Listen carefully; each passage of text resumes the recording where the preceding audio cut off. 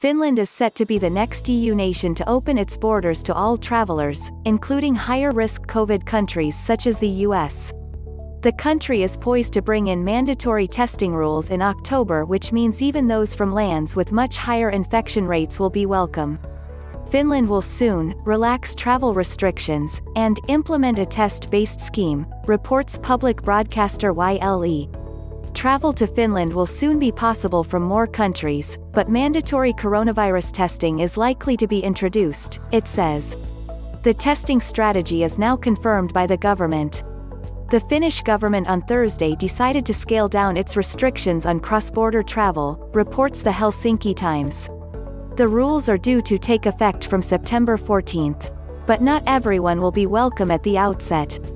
Finns or foreigners arriving from Schengen countries with 25 or less cases per 100,000 people in the past fortnight no longer face compulsory testing or quarantine.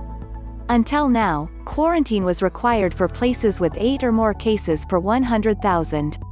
The government also advised against all but essential travel to destinations with a COVID incidence higher than its own currently at 8.5 per 100,000. This ruled out tourism even to many relatively low-risk European neighbors, as well as high-risk red zones. Finland will raise the COVID infection threshold by October, to allow visits worldwide. The plan hinges on the introduction of new laws to cater for a testing-based entry model, reports Helsinki Times.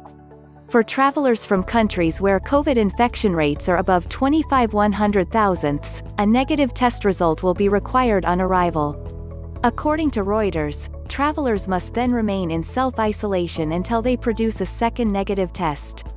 The United States, according to the ECDC, is averaging over 120 cases per 100,000, so way above the Finnish and European yardstick. The EU is encouraging members to open borders to countries with no more than 25 to 50 coronavirus cases per 100,000 inhabitants. For red zones, over this level, it says, member countries should propose quarantine. And that seems exactly to be what Finland has in mind. Finnish Transport Minister, Timo Harakka, said a draft bill will make proof of a negative corona test mandatory for passengers from red zones. Most Baltic and Nordic countries are expected to be exempt from the rule. Economic Affairs Minister, Mika Lintilä, heralded the step as great news for leisure and business travel and for the tourism industry.